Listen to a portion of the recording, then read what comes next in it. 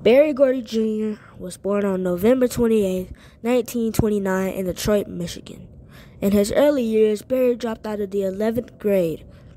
Berry tried to do professional boxing, but it didn't work out.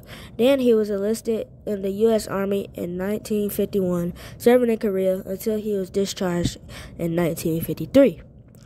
Not much later, Berry turned to music. On April 14, 1960, Berry launched Motown Records, originally known as Tamia Records, with an $800 loan from his family. When Motown just started, he got his start as a songwriter from some of the little local Detroit acts like Jackie Wilson and the Matadors.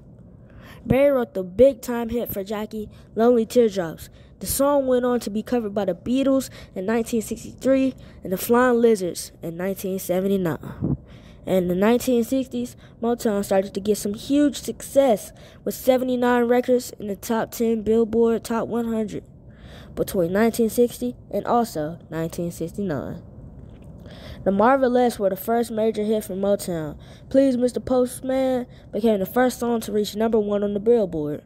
Marvin Gaye, The Supremes, Smokey Robinson, Stevie Wonder, and many more Motown artists brought African-American music to a comeback, including the Jackson 5, that put Motown on the map as one of the most successful black record labels in the world. Before the Jackson 5 became popular, Berry Gordy didn't want to sign with them because they were kids. As soon as Berry heard them sing, he immediately signed them to Motown. The Jackson 5 were the first black male group to get 4 consecutive number 1s, including I Want You Back, ABC, I'll Be There, and The Love You Save. In the summer of 1972, Berry Gordy moved the business of Motown to Los Angeles due to the 1967 Detroit riots. When that happened, a lot changed for the business. One advantage of the move was they now had more opportunities to get more artists, and with more artists came more money. Motown, with the move, also started getting into filmmaking. Their most popular film was Lady Sings the Blues.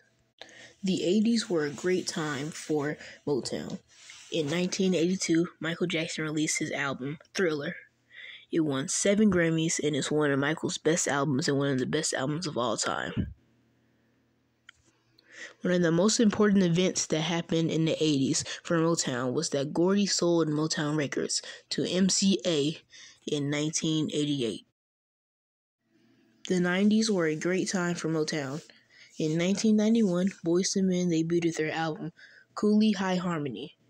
This album sold more than 7 million copies and won a Grammy, starting the beginning of their careers. In 1993, for the first time in Super Bowl history of that time, they got a big-name star to do the halftime show, Michael Jackson. Many people say this is one of the best Super Bowl halftime shows of all time. He performed many of his hits, including Billie Jean, Jam, Black or White, and Another Part of Me.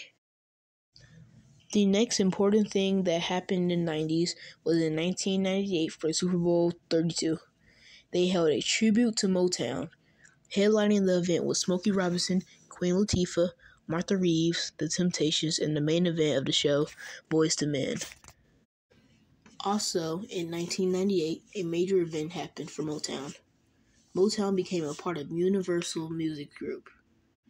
Today, many still sign to Motown, including the Migos, Lil Baby, and NBA Youngboy. Many still feel the effect that Motown has on today's music, whether it is from the artists that have recently signed or people who try to make similar music to the artists signed to Motown before. Motown is one of the most successful record labels of all time, and all of it is because of Berry Gordy and his views on how Motown would turn out.